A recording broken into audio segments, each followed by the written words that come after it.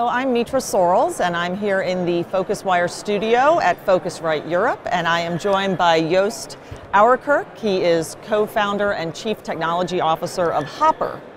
So let's talk. Hopper is an app, only an app, yes. Launched about 3 years ago. Yes. And I heard you say on the stage this morning you're up to more than 26 million downloads. Yes. That's pretty incredible. It is. Could you ever have seen that coming? No. Yeah. No, I mean, it was a long time to get this far, and we tried a lot of different things before we really had found that product market fit. But once it took off, yeah, no, it's been quite a ride. So I'm curious, can you talk at all about your customer acquisition strategies? Because I know you don't do Google Ads. No. None of the kind of traditional methods, really. So Right. How are you getting those people? So a lot of it is through social media, so Facebook, Snapchat, Instagram, YouTube. And basically it's trying to reach users to engage them on the value that Hopper can bring them, instead of doing what a lot of our competitors are doing, which is trying to capture users that are at a very particular moment of being close to a transaction. And so we're interested in finding users that are much earlier in their trip planning process. Okay. Yeah, so talk a little bit about that. I know that you have people put in their desired destinations, maybe a time frame, and they're doing that months in advance, if I understand Right. correctly. So what does that give you then, to have that data that so far in advance? So, well, what it gives the user is a better opportunity to get a good price, because generally the more time you have in order to make that decision, the better off you are. And Hopper can basically find the opportunities in that time window and seize them on behalf of the user. But what it also gives our supplier partners is a different kind of customer, a customer that is not so close to a transaction, and that maybe has a different kind of profile for them, which makes it more interesting for them in terms of revenue management. And so you are now capturing this broad demand picture in real time. Talk to me a little bit about what you're learning by understanding the demand, because how does that then relate to the price prediction? So what it mostly relates to, well, the price prediction basically is based on a history of prices that were found in the past, and we basically can use that to model what is going to happen in the future. And we get that data basically because it is generated by real users, whether our own users or users of our GDS data partners. But basically, a price doesn't exist until somebody asks for it, because it's an intersection of fares and availability status, etc. And so it's important for us to have that stream of demand in order to build that history of data from which we can find patterns. But what it's also very interesting for users is that it enables us to find things that they aren't necessarily explicitly looking for, in the sense that if you and I are both interested in Barcelona, and I am also interested in Copenhagen, there is a certain probability that you are also interested in Copenhagen.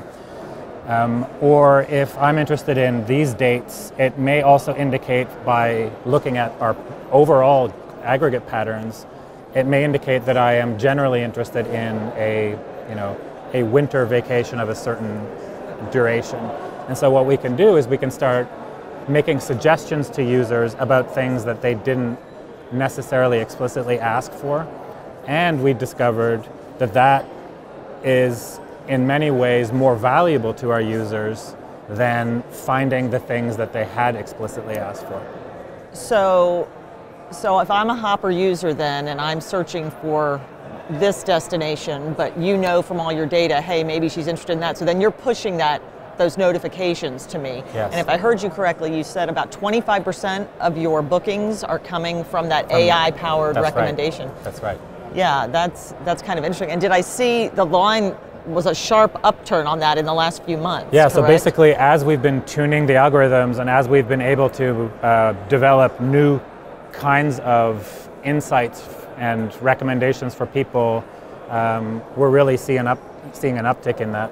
And so, yeah, we're continuing to develop that more, to improve those algorithms and to come up with new ones to the point where I believe that may actually overtake the more explicit intent. And so how you interact with those recommendations as well helps personalize that over time. So if you don't interact with a certain kind of notification, then we will learn from that. We will say, okay, well that is not working for this particular user, and so let's try something else. Now, correct me if I'm wrong, but I don't believe right now there's a lot of that kind of setting filters or parameters, No. is there? So is that something that you might look at in the future, for example, to be able to say, I only want to fly on Fridays, or I definitely would want an aisle seat or a morning flight, or I mean, is there an interest in trying to create those more personalized opportunities? There is an interest, and the reason that we haven't done it too much to date is because of the complexity of predicting such a specific subset of intent, because there are only so many people that are exactly like you that want the Saturday departure, only on these airlines, no longer than so many hours. And so it makes it more difficult for us to have enough data in order to actually make valuable recommendations. We have done it on things that like number of stops. We've done it on, we've built an exclusion for certain kinds of carriers that don't include baggage fees and seat selection, for instance. So now I know last fall you started testing hotels in Hopper, Yes. correct? And that's been rolling out a little bit more aggressively now in these last couple of months. That's right. What are you learning there? What's happening there? Well, we're learning that it's very different from air in the sense that it's obviously not just about price. People are sensitive to price in hotels, but it's within a certain range of comfort. And what they're actually more sensitive to is a kind of quality of experience of what is my experience going to be like when I book this hotel, which we see much less in air, which is more or less a commodity. And so what we are working on is how do we develop what we have for air, how do we extend that and evolve that for hotels by including these more qualitative dimensions. And is there a correlation there with people, are they booking air and hotel, or is it a completely different customer for you, are you finding? No, we are finding that there is a lot of overlap, and in fact that that one can drive the other. So what we're interested in the end is helping people plan trips, and to the extent that those trips will include both air and hotel at different times over the course of the elapsed time before they actually book. And so yeah, we're looking for opportunities on behalf of our customers that combine those things, and certainly for hotels we're seeing a lot of that is being driven by our customers that are already planning flights. So as I'm thinking about this, you've got millions of people booking flights through Hopper. You're potentially on your way to having millions of people booking hotels through Hopper. Are you becoming an online travel agency or a mobile travel agency? I shouldn't say online, I guess. I think we actually are one. Yeah. And it's certainly not what we set out to do originally. So Fred and I are from Expedia, and we knew the complexity and the operational difficulty of operating an OTA, of supporting customers in that way. But it became clear relatively early on with the mobile app that having a model where we are not in fact the agent, but rather where we are referring traffic, that the user experience for that was not at all acceptable. And so for it to actually be fluid, it became clear that we had to become, in fact, effectively an OTA.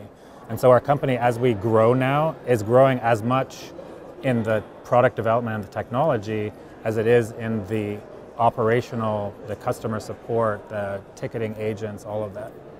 So if I happen to see you here at PhocusWire Europe next year, then what might we hear from you? What might Hopper be doing a year from now? I think you're going to hear a lot more about hotels. I think you're going to hear about a lot more about the AI technologies that I talked about in my presentation today, and how we've evolved those specifically for hotels. And I think you're going to hear a lot more people talking about what you just mentioned, which is Hopper as the mobile OTA. Okay, well, we'll leave it at that. Joost, thank you so much for your time. Appreciate it, and thank you for watching.